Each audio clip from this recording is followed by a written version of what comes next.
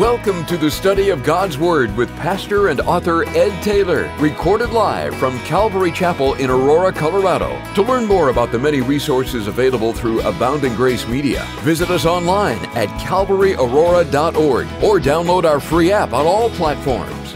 And now, here's Pastor Ed to take us into our study.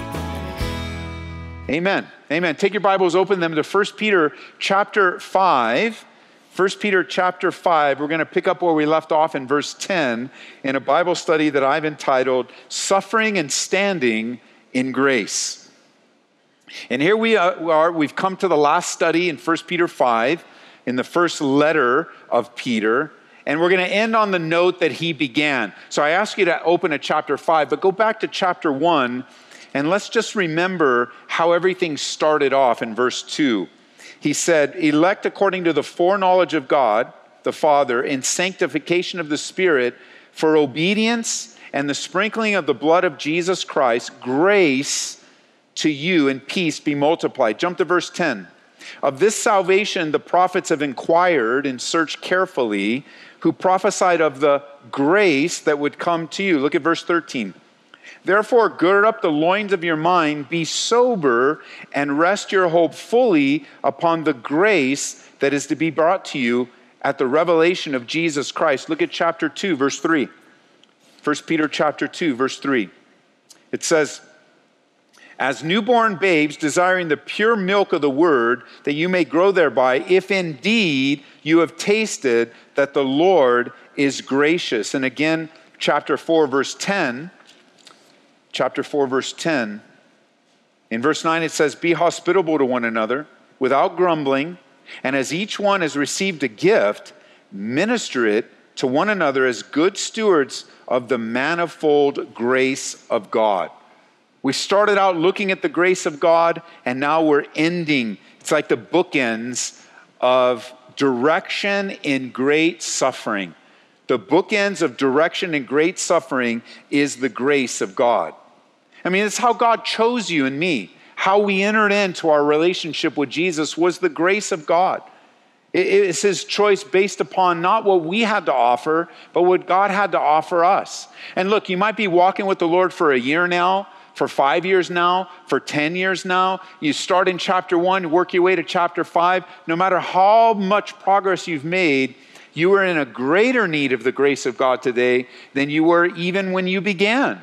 Because now you start in grace, but then you begin to continue in your own strength. You start to lean on your own understanding.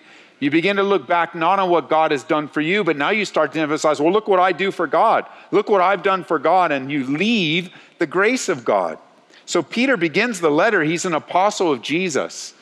He's a man that was used greatly of the Lord. He was enlisted by Jesus himself. And Peter is remembered for his faith, for his faithfulness, and not his failures. That encourages me. That when he's remembered, we studied this when we were looking at all the men and women in the Hall of Faith, of all that they could have been remembered for, of all that could have been shared, what they were remembered for. It was called the Hall of Faith, not the Hall of Failure. And so God remembers our faithfulness that he himself gave to us. And I believe in all the Bible, Peter's life is recorded for us so that we might see a vivid, glorious example of a life that was changed by the Spirit of God in a wonderful way. You know, when I see the world today, I shake my head at times wondering how God is going to reach into the depths of this world. Because it just seems to be getting darker and darker. The thinking is shifting. I was sharing with a pastor friend even yesterday that there's a seismic shift happening in our culture right now that comes around every, 50 or 60 years. And it's a huge seismic shift. So much so that you see there's this burden upon those that are seeing the changes to want to stop the change. And they are wanting to stop, and I do too. I want to stop the change, but perhaps not the way that you want to stop it. And I would want to encourage you that the way that I want to see God change is by saving men and women, by rescuing them from sin. I mean, the world is going to be the world. From the fall of man, both Adam and Eve, men and women, have been in rebellion against God. That's how it all started. And now we're seeing it more and more. And I think of someone like Peter, who was just living his life, just giving himself to a fishing business with his dad, fishing business with his friends. And God rescued him, even rescuing him from himself in his own weaknesses, changed by the Spirit of God. He was changed from a fisherman to a fisher of men. And remember, the last time we were in chapter 5, we were studying 2 of the 3 final exhortations or strong words to the suffering saints that Peter gave them. Pick up in verse 5, just by way of review, in chapter 5 now. Likewise, you younger people, submit yourselves to your elders. Yes, all of you be submissive to one another, and be clothed with humility, for God resists the proud, but he gives grace to the humble. Therefore, humble yourselves under the mighty hand of God, that he may exalt you in due time, casting all your care upon him, for he cares for you. Be sober, be vigilant, because your adversary, the devil, walks about like a roaring lion, seeking whom he may devour. Verse 9, resist him steadfast in the faith, knowing that the same sufferings are experienced by your brotherhood in the world. And that's where we paused. We learned last time to humble yourself, clothe yourself in humility. We learned last night to soberly resist the devil. We learned that there was always a battle for the believer. It never goes away. Any spiritual progress is met with great resistance. You want to grow and be used mighty of the Lord, Satan wants to destroy and devour you. He wants to distract you. He wants to take away your dreams and your ministry and your kids and your family. He wants your entire life. And so the answer we learned in verse 9 was to resist him. That's the key to victory. Resist the devil, steadfast in your faith. That means we learn to take a stand on the Word of God. And friends, if we're going to learn to take a stand upon the Word of God, we need to use the Word of God. We need to read it. We need to study it. We need to meditate upon it. It's a repetitive instruction that any pastor that's going through the Bible will do with you. It's read your Bible and pray every day. That is a key to your spiritual growth. It'll be very challenging for you to resist the devil steadfast in your faith when you're not regularly taking in the Word of God, washing your mind with the water of the Word, having your mind transformed by the Word of God. I mean, it's easy to take in all of the other input, and we do, and all of the other input changes us, changes our thinking, changes our perspective. And we need to take a stand upon the Word of God, refusing to be moved, refusing to be distracted. It means we'll also take a stand upon the power of God's Spirit, receiving, surrendering, saying no to sin, yes to righteousness. And with that in mind, verse 10 now, verse 10 is where we left off. But may the God of all grace, who called us to his eternal glory by Christ Jesus, after you've suffered a while, perfect you, establish, strengthen, and settle you. To him be the glory and the dominion forever and ever. Amen. These are the final words of Peter to the scattered saints. He also spent some time in chapter 5 speaking to the elders and the spiritual leaders, those under great persecution with Nero. Here are his final words. His final words are committing you and me to the grace of God. May the God of all grace, God's work in us, especially when times are tough, are to do these 4 things. If you're taking notes, you want to look for these 4 things. This is the work of God in your life: to perfect you, to establish you, to strengthen you, and to settle you in the Lord. No trial is wasted, no difficulties not used by God in your life, but at least one of, if not 4 of these things are what God is working in your life. No matter how hard it gets, we learn to hang on to hope and to see these things. So number 1, God, that commitment for Peter is that God would perfect you. You can circle that word and right next to it, equip you. Perfect, to bring a place of bringing together. Like the idea of this word in the original language is to adjust and to fit together. Like God is putting things together in your life because of trial. That's the exact opposite of what you feel. What you feel is like things are all out of control. Everything's chaotic. Everything's falling apart. That might be the work within the world. That might be work in your heart. But what God is doing is he's perfecting you and putting things together, letting things be taken away and then adding things to strengthen you. It was used to describe, in the first century, a word used to describe the mending of nets that have been stretched and used and broken. You can jot it down in Isaiah chapter 26, verse 3. I love this. The Bible promised, you will keep him in perfect peace whose mind is stayed on you because he trusts in you. Number one, you suffer for a little while, God, that he might perfect you. Secondly, that he might establish you. This is a great word too. It means to fix or to set fast. You might use this word to describe the setting of concrete, where God is trying to firm you up through the trial. In 1 Thessalonians chapter 3, it says in verse 12, and may the Lord make you increase and abound in love to one another and to all, just as we do to you, so that he may establish your hearts blameless in holiness before our God. To set fast like concrete. Thirdly, notice he says to perfect, to establish, and thirdly, to strengthen you. To strengthen you. This word literally means to make strong, to build you up like muscles, like a weightlifter, building up their muscles. The Lord wants to help you through it all, making you stronger, enabling you to face the demands of life. In Philippians chapter 4, verse 13, it says, I can do all things through Christ who strengthens me. We need his strength.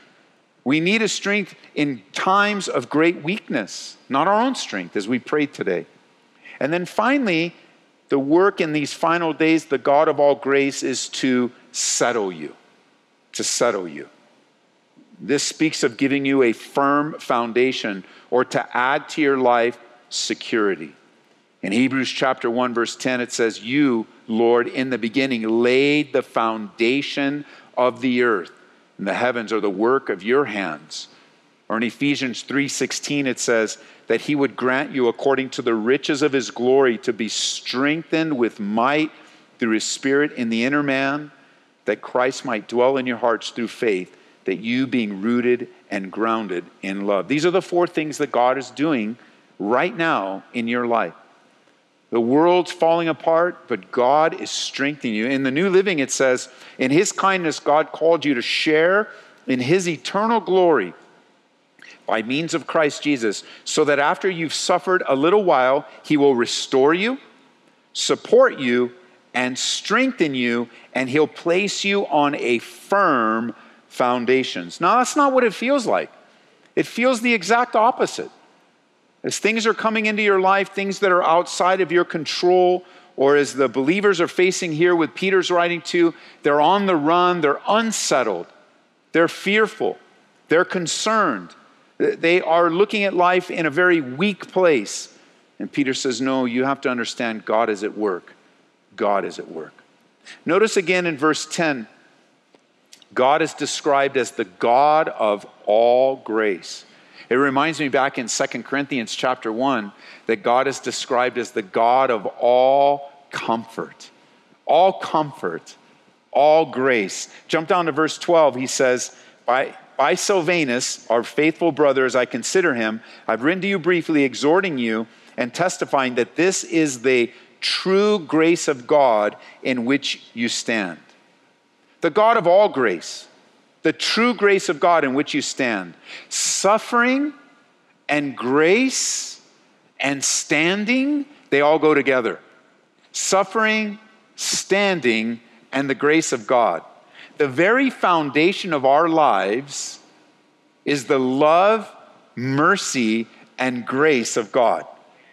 Paul, when stirring up young Timothy, said this in 2 Timothy chapter 2, verse 1. He said, you therefore, my son, be strong in the grace that is in Christ Jesus. Now, Timothy had a lot of difficulties a lot of emotional concerns. He was more of a timid young man. He was put into great places of responsibility as a young man, inexperienced. And, when you're looking to encourage someone, we don't normally and typically encourage someone, I want you to be strong in grace. I just want you to rest and relax in the Lord. No, rather, when we're encouraging and exhorting people, we might say, be strong in the word, or be strong in obedience, or be strong in confidence. But Peter says it here, Paul says it, Jesus would instruct us. I want you to learn how to trust me. I want you to lean on the grace of God. I want you to be strong in grace, because God is the God of all grace. I think of the time that Joshua took over leadership over the nation from Moses. You remember in Deuteronomy chapter 31, verse 7, it says, Moses called Joshua and said to him in the sight of all Israel, be strong and of good courage. The Lord is the one that goes before you. That's a common encouragement. It is encouragement. Be strong. God is with you. Fulfill what he's told you to do. David, when he was talking to Solomon on his deathbed, said this, be strong, therefore, and prove yourself a man. Paul himself would use this phrase, watch, stand fast in the faith, be brave, be strong. But it's with Timothy and Peter, they say, you know what? You need to be strong in grace.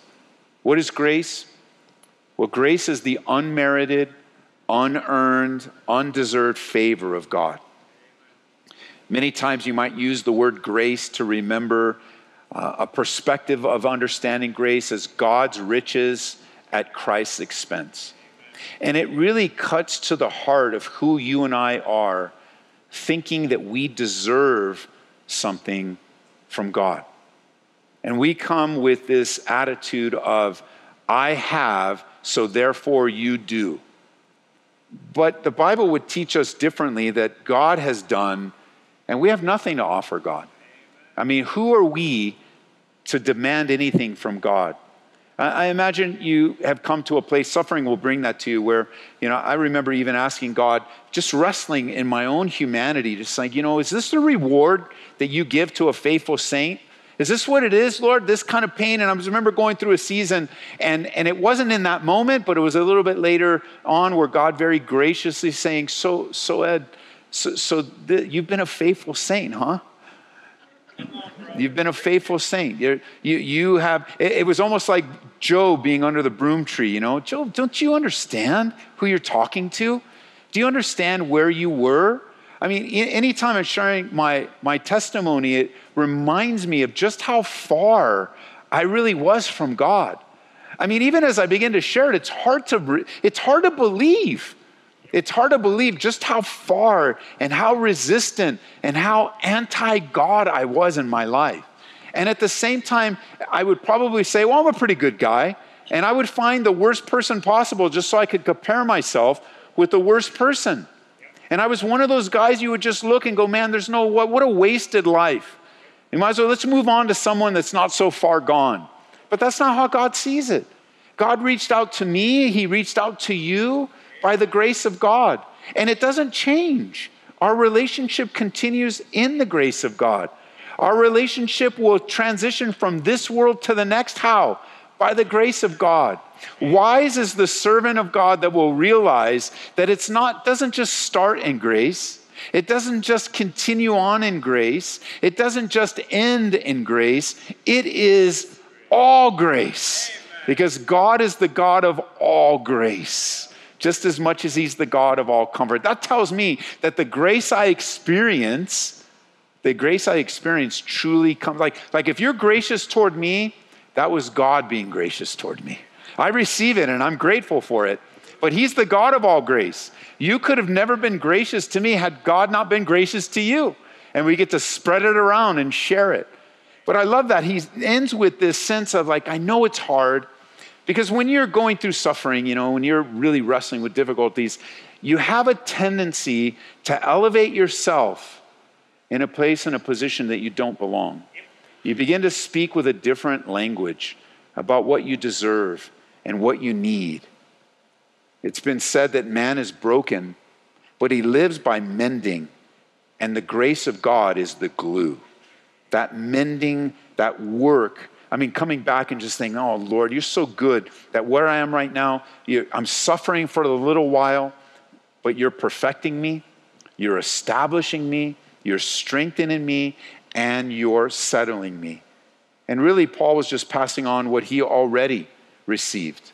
We know in 2 Corinthians chapter 12, when Paul was crying out for that thorn to be removed, the answer from God was, no, you're going to live with this, Paul. But when you live with this trial, when you suffer for a little while, Paul eventually would understand.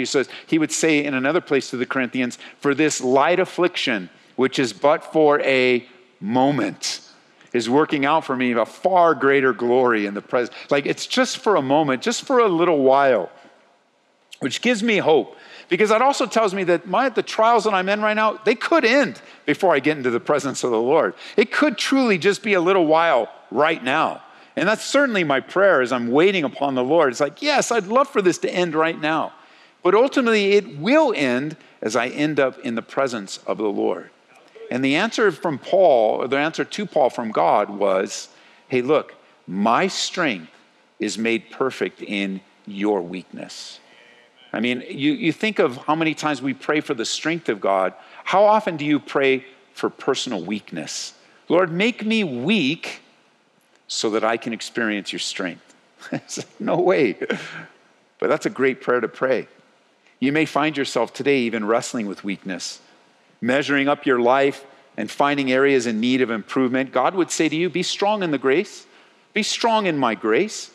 Just expect the Lord to bless you, not because of you, but in spite of you, the grace of God. Understanding it, receiving it. I love he doesn't end his letter by saying, okay, now to the God of all judgment. Oh, okay. Although God does bring judgment. He doesn't end the letter saying, oh, now to the God of all condemnation. Because when you're in a place of weakness and demanding what you deserve, man, condemnation's knocking at the door, saying, who do you think you are? Not the gentle voice of a gracious God, but the wicked voice of an evil devil or even your own flesh, putting yourself down because of the weakness. So here you are, learning to understand it, to receive it, to extend it, because grace is the foundation to a strong, healthy, growing life in Jesus. So how does the letter begin? Grace to you. How does it end? To the grace of God. He is the God of all grace. And because of that, I want you to know that this is the true grace of God in which you stand. You can't stand in anything else. You can't, so you are a man or a woman of the word. That's great. But you can't stand in that. Or you have been walking with the Lord for 30 years. That's wonderful, but you can't stand in that. Well, I have these accomplishments and I have these degrees and I've worked this hard and I've got these okay, that's great, but you can't stand in that. You need to learn to stand in the grace of God.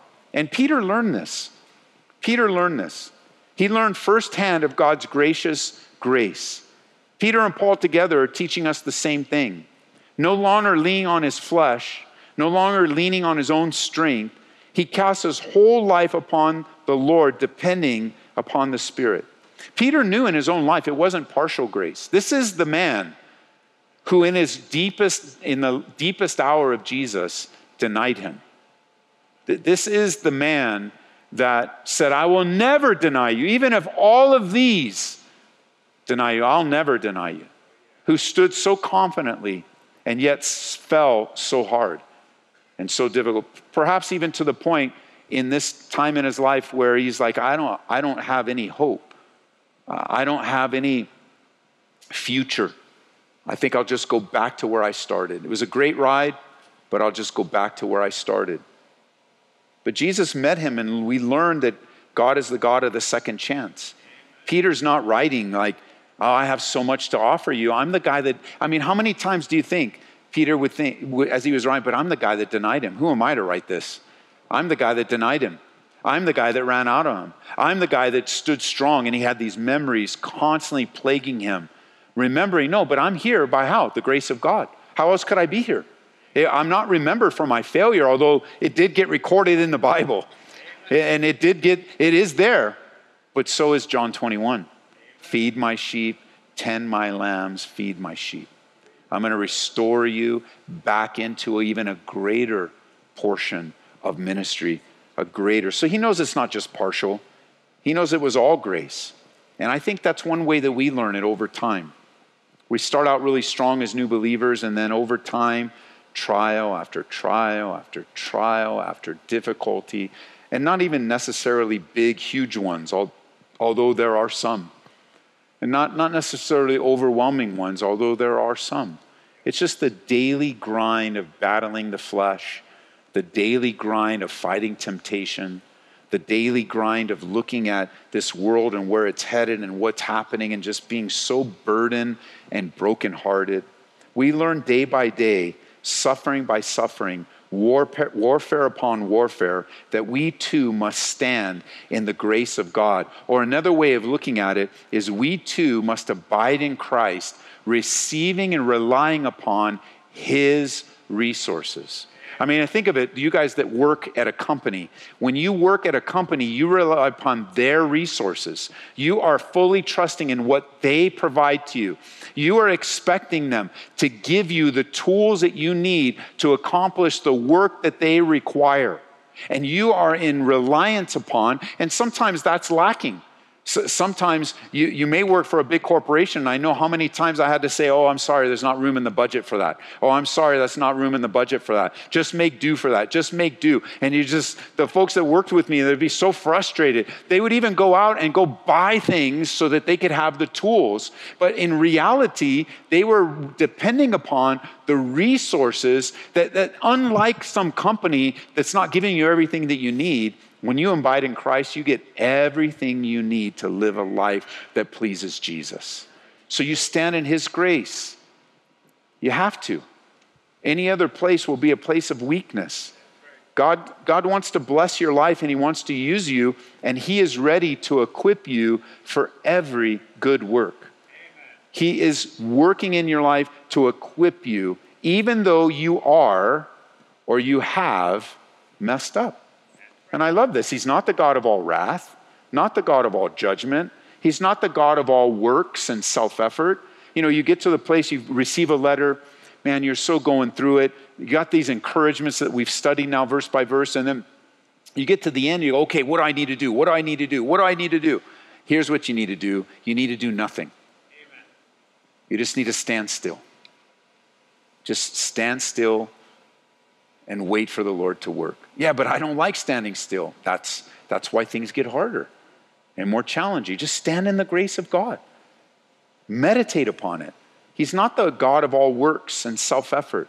He's the God of all grace. Remember in John chapter 1, verse 14, it says, Jesus came full of grace and truth. Full of grace and truth. So the atmosphere for our spiritual growth is always the grace of God. You can't have too much grace flowing in a church, in a home, in a marriage, with your kids, in your friendships. Listen, Bible teachers, parents, those that are influential and others, mentors, disciplers, teach the word of God with an emphasis upon the grace of God. Teach it in such a way where people fall in love with what God has done, not what God has done for you, not what you must do for God.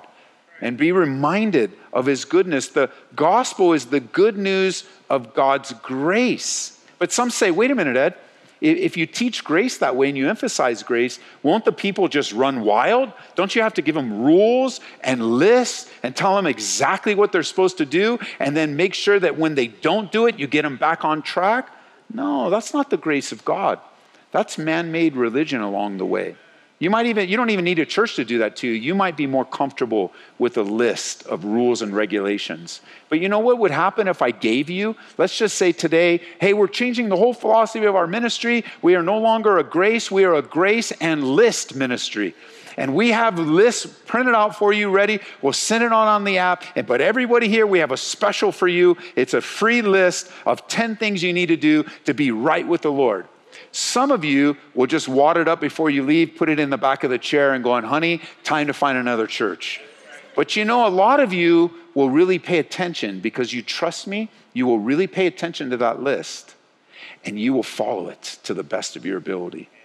And you will create in your mind. It's like, I think I can do this. I think I can do this. You might even rearrange it, take it home. Some of you will get out your Excel spreadsheets. You'll rearrange it. You'll put the easier ones on top and the harder ones on the bottom. And you'll just start working the list and working the list. Day one, you get, I don't know, let's say you get 5. Your whole goal is just, I just want to do 5. So you get the 5 easiest ones. Boom, day one, you hit all 5. Well, what about the other 5? Don't worry about it. I'm going to use the list the way I want to use the list. And then day 6, you add one. Day 7, you're working the list until you fail on one of the points. And you know what happens when you fail? Well, a lot of things will happen. But one of the things will happen is you will feel like a failure. Not because the Lord told you we're a failure.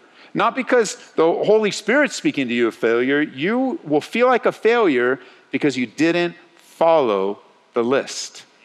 Amen. And the man made the list anyway. It wasn't a list that came from the Lord.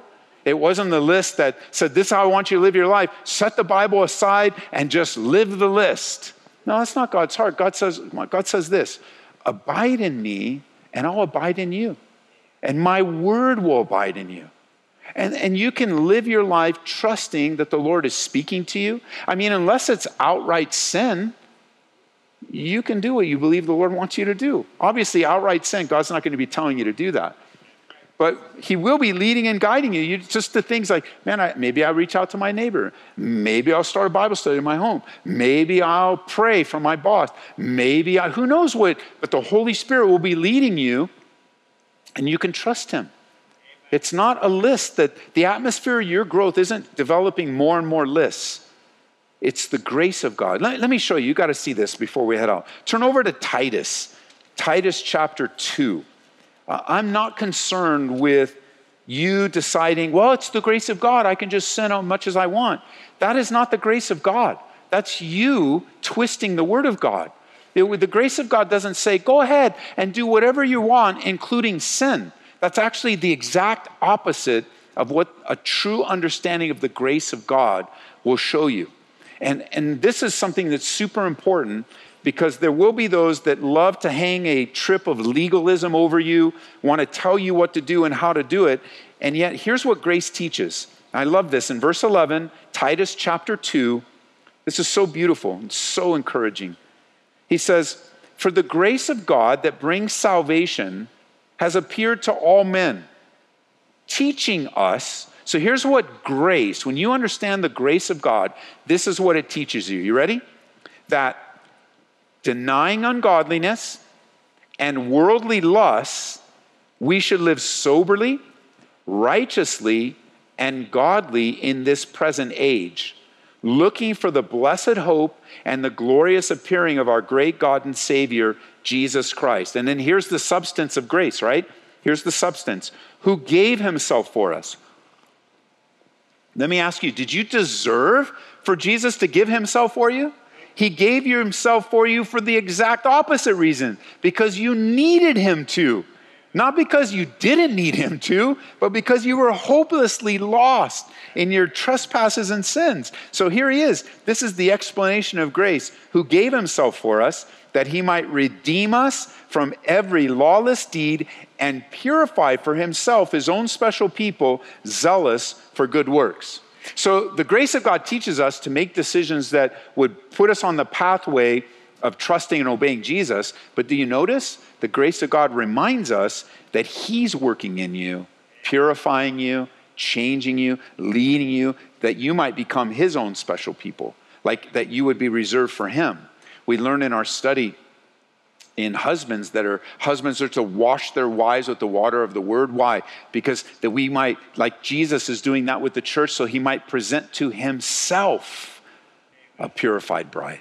That's the grace of God. The grace of God works in us as we are living for the soon return of Jesus. It works in us the purity and the necessary changes that will please God. And I've noticed that when people really understand grace, they really begin to grow and flourish. It doesn't become a list problem or a works problem or beating themselves up all the time. And the answer to everything is do more, do more, do more. The answer is actually do nothing. Just do nothing and stand in the grace of God. Just stop. Just stop all the activity. Stop all the fevers. Yeah, but Ed, you don't understand. It's just, okay, let's just stop and get back to basics. Right? The moment when you were saved, the moment when you were born again, the moment when you realized God's great forgiveness for you, you had nothing. There was nothing. There was nothing you had to offer. You came up humble and broken before him. And God says, okay, remember from where you have fallen. Repent and repeat the first works. What were the first works? Surrender. Acceptance of a gift. Appreciation for the goodness of God. That everyone had written you off, including yourself, but not God. And we repeat those things, and God begins to grow us in our understanding and nourishment from the Lord. Spiritual growth doesn't happen in the rocky soil of the law, but in the fertile, lush, nutritious soil of the Spirit. So now come back, these final words. You would think he was ended in verse 11, right, in chapter 5. To him be glory and dominion forever and ever. Amen. Okay, thanks, Peter. But he keeps going, verse 12. By Silvanus. Now, next to Silvanus, you might want to write Silas. Many people believe this was Silas. This is the same brother that traveled with Paul when he had that disagreement with Barnabas and headed over to Asia Minor. He was a friend and co-laborer of Peter, actually wrote down this epistle for us, so we can thank him for that.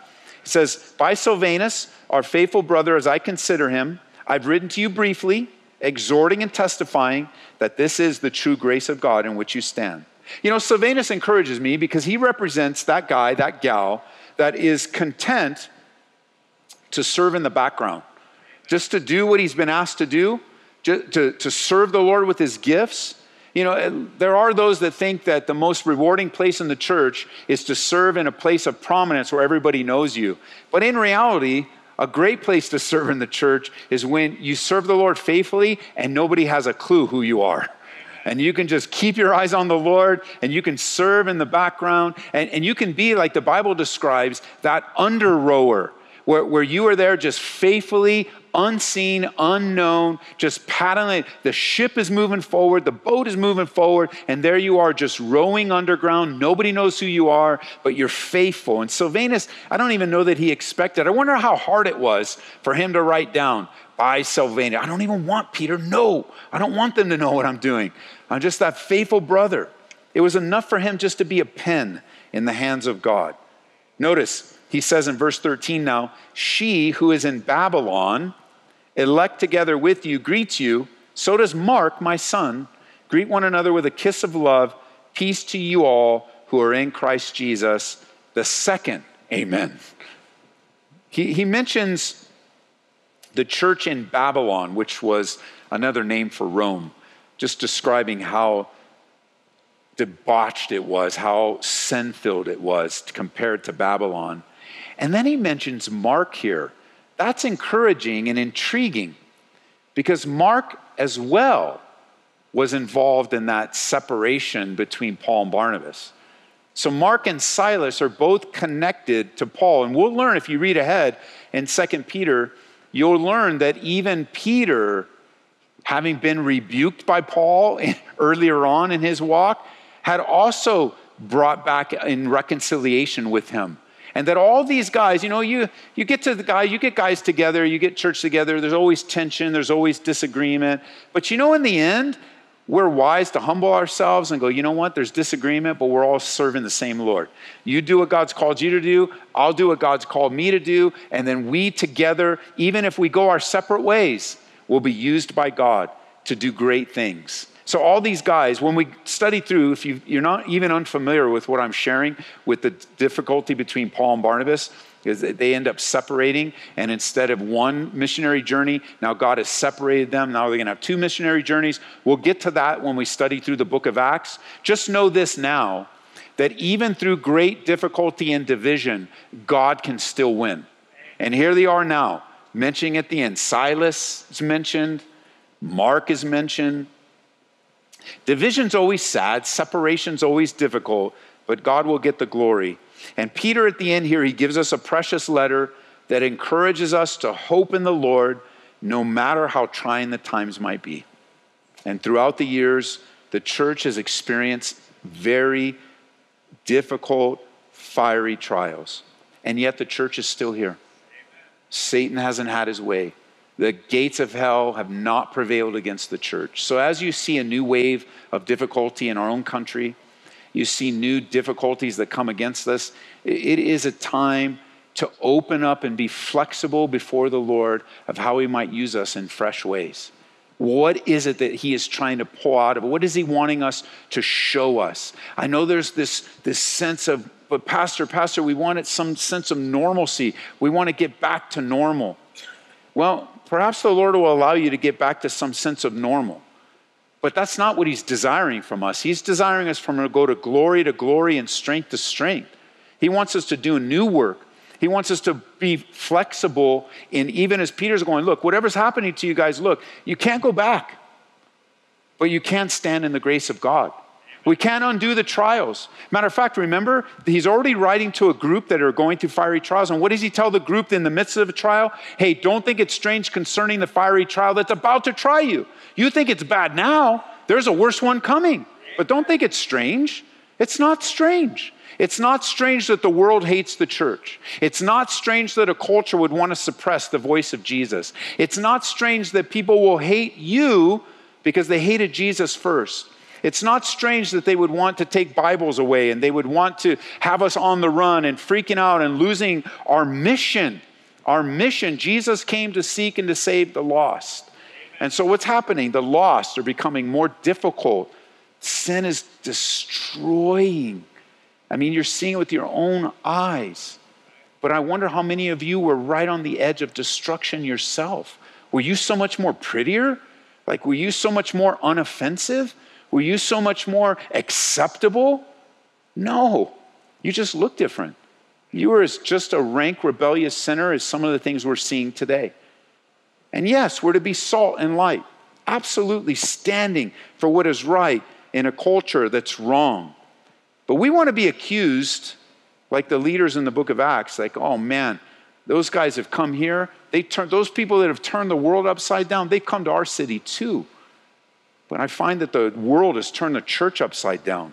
Not only accommodating culturally, adopting even the narratives of the culture, but then not even caring anymore or caring about the wrong things. Look, Jesus hasn't changed his mission. He came to seek and to save the lost. He came to save sinners, of whom I am chief. And the last time I looked, there are a lot more sinners in the world than there are believers. So we have our work cut out for us. The harvest is truly plentiful, but the laborers are few. And may the Lord send us as laborers into the harvest. The church today, I think we're facing a new trial in our country we've never faced before. But we must be prepared, because whatever may come, Peter is still saying to each of us, be hopeful. The glory is soon to come. Jesus is on his way. Stay strong. God is at work. He's restoring and supporting and strengthening and perfecting you, laying a firm foundation for your life. Why? So you might be a platform to reach others with the same gospel that reached you. Amen. So, Father, we are grateful for this encouragement, this reminder, the work of Peter that you would show from a man that failed greatly. You're like, I just pray for those that have written themselves off because of failure tonight. You don't write them off. I don't write them off. We don't write them off. That there is a restorative power by your grace to tap into. That they might rise again to feed, to tend, to care for your lambs. Lord, I pray against any wave of condemnation among us. Yeah, maybe even through a list. I bet you somebody listening to me right now already has a list they've been following that they need to destroy and trust you by the leading of your Spirit. Maybe they're just a list person and it gives them comfort. And you're wanting to reveal to them you're not only the God of all grace, but you're the God of all comfort. And you can teach them how to depend upon you and follow your lead. I pray, God, for the young people among us as they launch off into their life and their career and the direction of that you would empower them to stand strong as the young men in Daniel's time, that they would stand strong no matter the odds, no matter the temptations, that they would learn too to say no to unrighteousness and yes to righteousness. That they would develop new, good, godly habits that will enable them to enjoy a relationship with you, God. I pray with all the Snapchat and Instagram and TikTok and video games and Fortnite and the things that so easily capture our attention, that Father, you would be the one that captures our attention, and that we have all these other things in their proper priority, in their proper place, that our ears would have, that we would have ears to hear what your Spirit is saying, that we would seek you early in the morning, think of you late at night, that you would even grant us in our rest dreams and visions of your faithfulness and your goodness, that you would remind us that you've promised to never leave or forsake us. And in the difficulties that we're in right now, and there are many in our midst, I pray that you would perfect, strengthen, establish, and settle the saints that are listening to me right now. That their eyes would be looking toward your soon return. That they would be listening to grace that teaches us that you're working in us. You're working in us, both to will and to do for your good pleasure. And that we would submit to you, Lord, and surrender to you. And just let us leave here today so grateful that you saved us and rescued us. As bad as it is now, right now, as bad as it is, it would have been worse had we not been saved. It would have been worse if we would even be here to experience it. So we gratefully acknowledge the grace that's been extended to us, and we don't want to trample it underfoot. We pray that tonight in the mighty name of Jesus. Amen and amen. We pray that you've been encouraged by this Bible study delivered live from the sanctuary of Calvary, Aurora. For prayer or a copy of this study, call us at 877-30-GRACE. That's 877-304-7223. Or visit us online at calvaryaurora.org. Be blessed as you worship Jesus this week.